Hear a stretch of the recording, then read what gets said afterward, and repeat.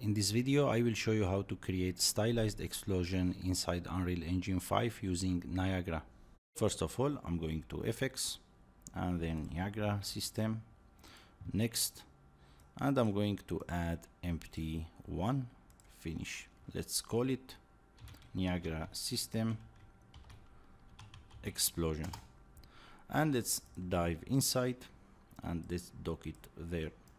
So I'm going to add a burst, spawn, burst, instantaneous, and I'm going to set that about 80. As you see, the particles are not moving because we need to add a velocity. So I'm going to add the velocity in the particle spawn section, not in the particle update, because just I want to give them the velocity at the first frame, or let's say at the first second when they born. So I'm going to click on the particle spawn and then type point force. And now you see we have an issue here. And look what's gonna happen here if I click on fix issue. As you see, Niagara added another node for us. It's called apply initial forces. So as you see, apply force to the velocity and to the rotation force. So this is just initial force to push the particles. So we need to increase the strength, let's say about 150. And again, we forget to add the solve and velocity. And let's go back a little bit. And let's see it. As you see, we added an explosion at the first frame, or we added a force that pushes the particles. So let's go ahead to the initialize particle, and I'm going to set the sprite size mode to random uniform. So I'm going to set that to about 25, the minimal to 10, and let's go back and see that again. Okay, and I'm going to change the life mode to random, and I'm going to set that to about 0.6 or 6.5. I am not guessing these values because I did the explosion before, so I remember what values should I use. So as you see, some particles dying sooner than others. And I'm going to set the lifespan min 0.2 or let's say 0.3, and let's go back and see it again. As you see, we have an explosion. Now let's go ahead and add the scale sprite. So I'm going to add sprite size, and I'm going to link these values by typing float to make them one value, and then I'm going to add a curve, and I'm going to, let's see, I'm going to add a point here by holding shift and click here, and let's hit one on the keyboard to make it smoother.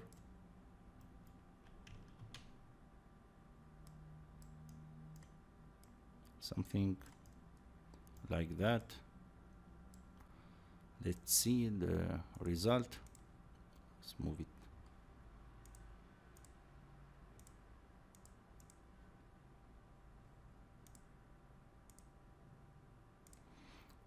Let's bring the working area a little bit here.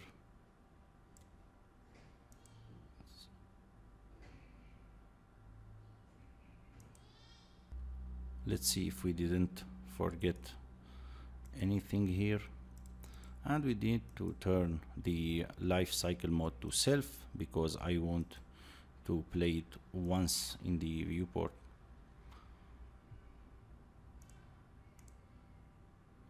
Okay, cool. So in the next lesson, we are going to work on the material of the fire. In this lesson, we're gonna create the material for the fire effect.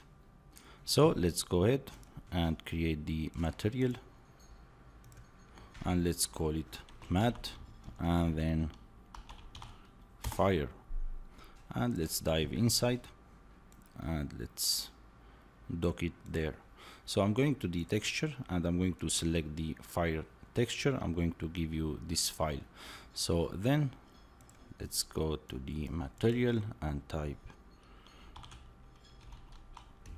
texture sample, and here we have the texture, and then I'm going to create particle color, and let's create a multiply, and I'm going to multiply the RGB with the color, and then I'm going to set that to the emissive color, and I'm going to change that the blend mode to additive. Basically the additive mode will allow us to get more glow when the particles are overlapping on each other.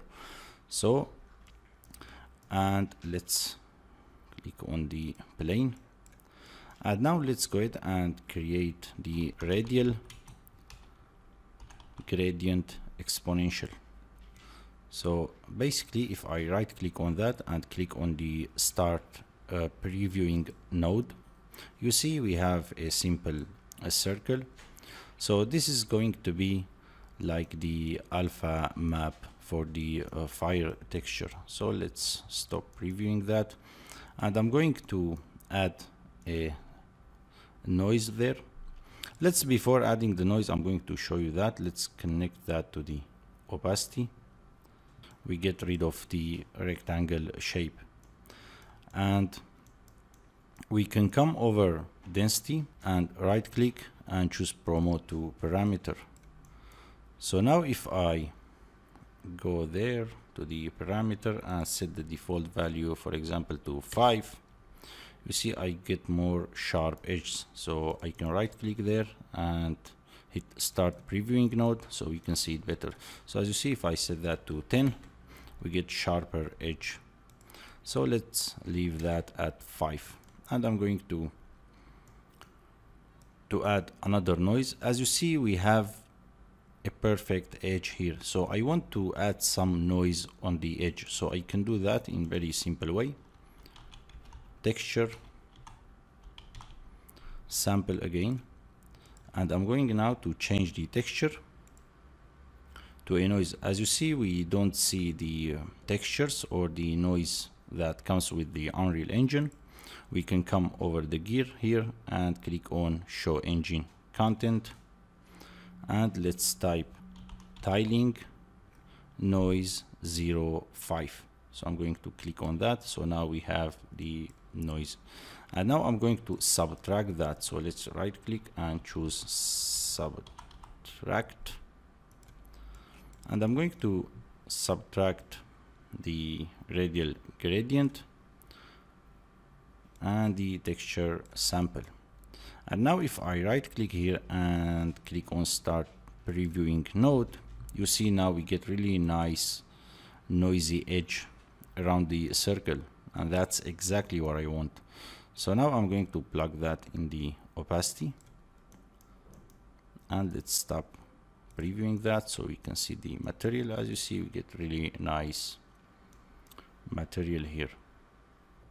So now let's save it, and let's go to Niagara system, and let's go to sprite render, and I'm going to let's select the material, and we can simply go there and click on the use. As you see, now we get the sprite.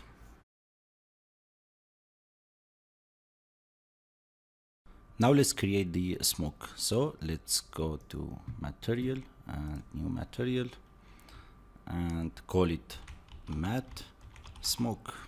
Let's dive inside and let's drag the texture of the smoke, drag it and drop it there, and I'm going to create particle color,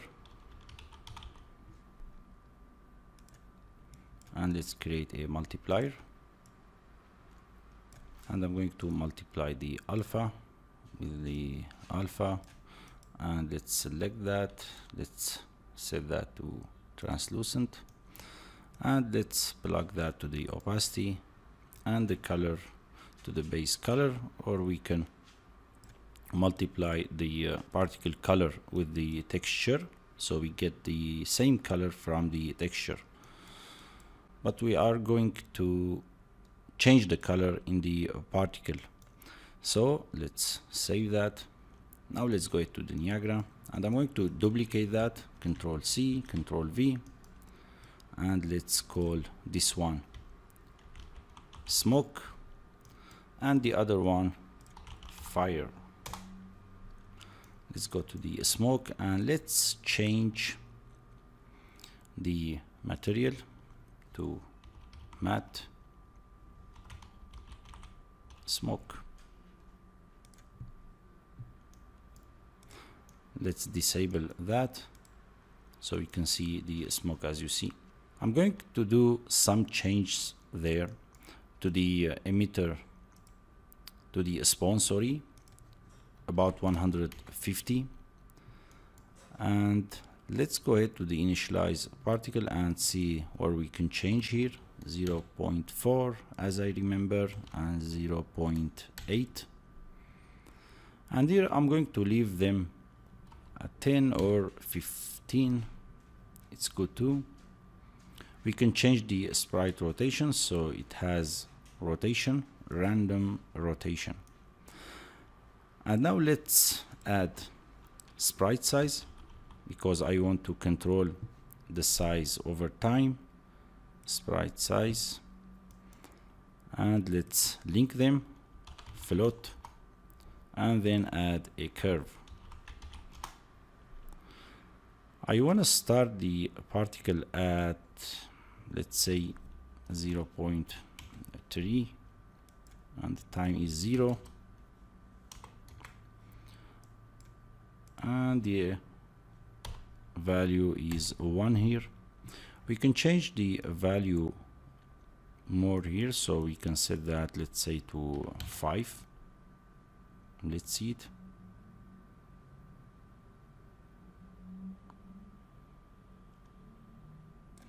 We can change that to, let's say, 7 too. It's cool, I think. Now let's fade the smoke. So again, we need a color, and in the particle update, remember that color. And now I'm going to break the alpha from the color, so let's type float, make linear color from vector and float. So now you see I have the alpha separated here. So now I can add a curve, and as you see, the smoke is fading. Let's enable the fire and see the result. So let's go ahead and play.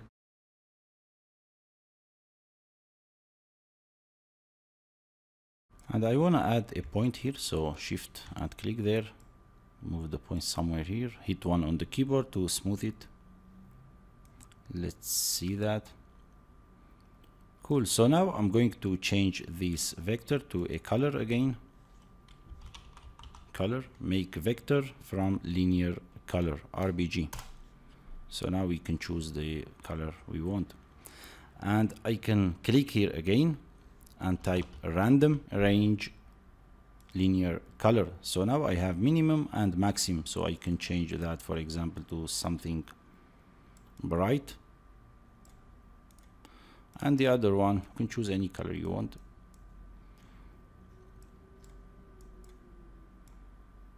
Something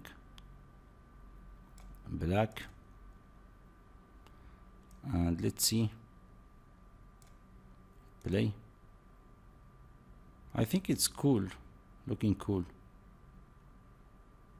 But the smoke, I don't like the sprite size. Sorry, we have double sprite size, so let's delete the old one. I forget to delete that, sorry.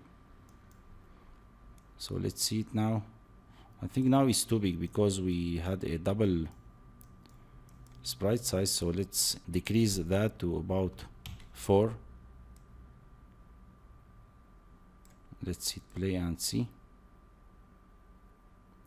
And I'm going to add a drag, so I want to slow down the particles, fix the issue. Let's see it. I think it's looking pretty good now. Now let's go ahead and create the trails. First of all, I'm going to duplicate the fire instead of creating that from scratch. So Control C and then Control V, and I'm gonna call it trails emitter. And then I'm going to do some adjustments. Let's see, we have the burst. Going to set that to 20. Let's isolate that so we can see just the trail emitter. And let's see the initialize particle. I'm gonna change that to 0.7 and this one to, let's say, 0.25. And let's change the sprite size mode to uniform, and let's set it to 3, or let's say 5. I think 3 it's too small. And let's go ahead to the point force and let's change that to 200 because I want to push them faster than the fire. Let's see.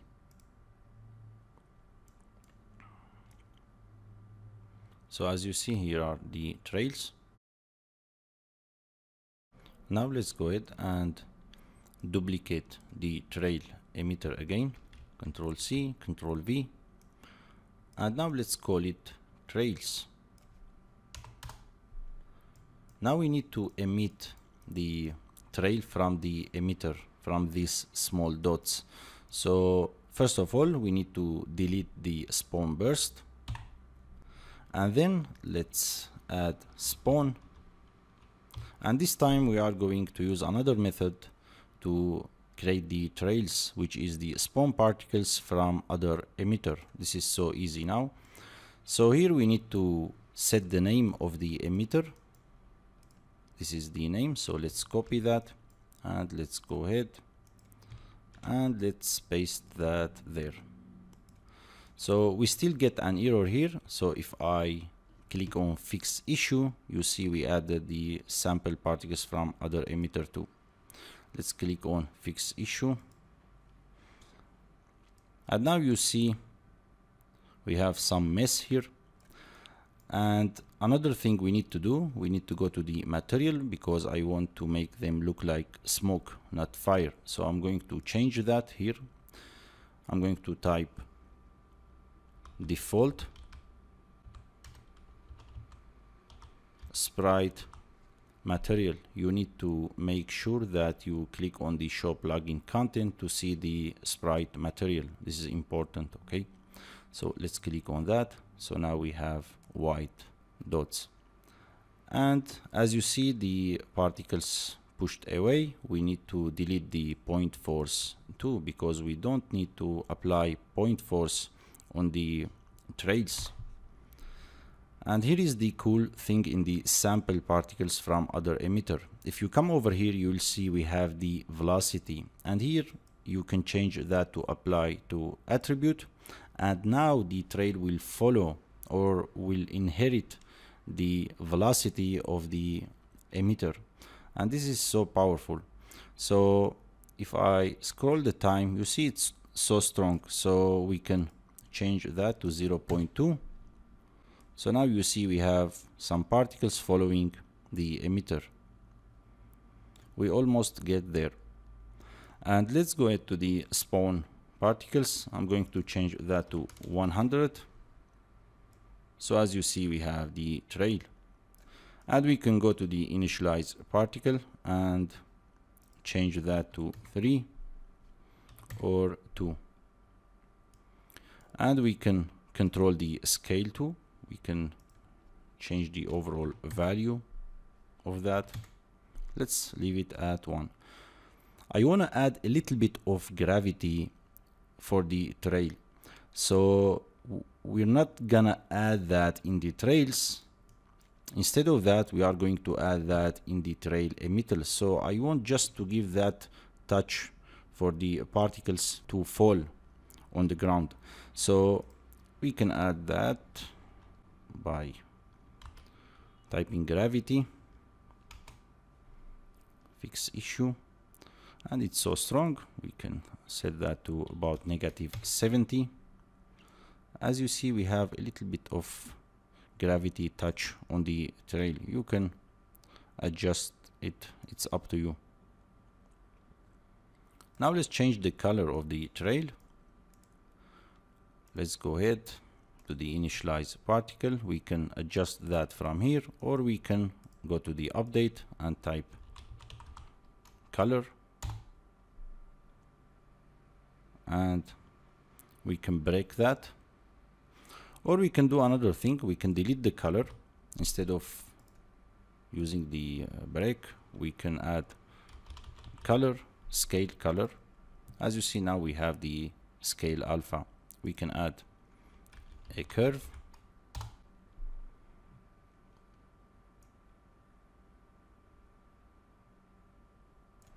and we can change that from here to 0.5.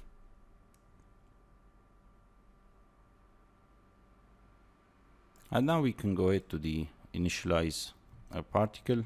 We can set direct set and change the color of the smoke to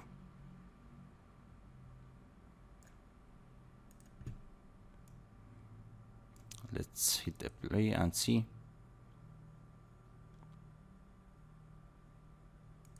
We can go to the scale color and type here color, make a vector from linear color.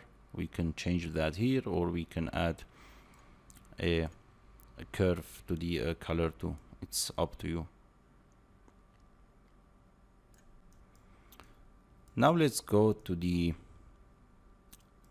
save it. Let's go to the viewport and drag that here and see the result. I'm going to hide the atmosphere fog and the skylight, sky sphere.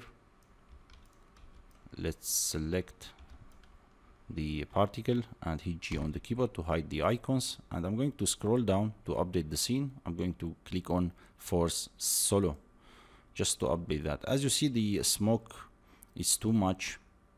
We need to decrease the alpha of the smoke.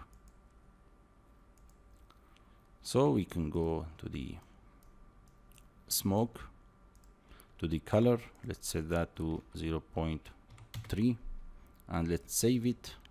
Let's see. It's much better, I think.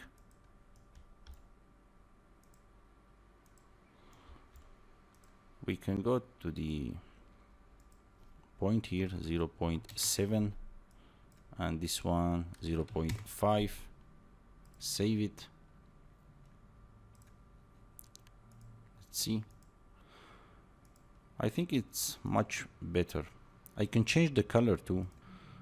We can change the color from the color mode too. Or let's go to the color here. We added that previously, so let's make it darker and the white darker too. And let's save it. Let's see. As you see, it's much better than before. We can decrease the alpha for the trails too. I think it's so bright. So let's go to the scale color. Let's change that to 0.5. Save it. Let's see it. It's much better.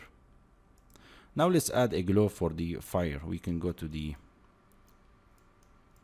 fire and let's go there and add color. Let's click there and add curve, color from curve. And I'm going to double click here to add a little bit orange. And now we need to increase the V value. So let's say 2.5. And let's save it. And now let's go to the viewport. As you see, we have some cool glow on the explosion. We can increase the size of the trails emitter too. As you see, it's barely visible, so we can go to the trail emitter size. Where is the size? Initialize size. Let's set that to 7 or 8. Save it. Much better. I hope you enjoyed the tutorial and you learned something new. So click on the link below to see more tutorials.